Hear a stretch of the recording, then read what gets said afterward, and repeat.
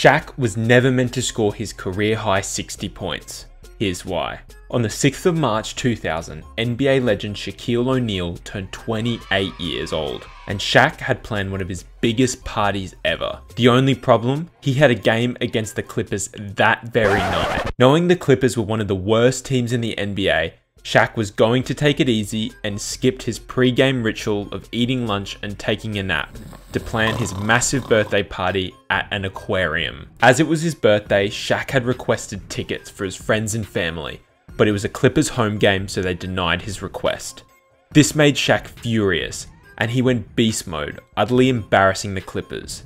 Shaq would go on to dominate, scoring 61 points and 23 rebounds.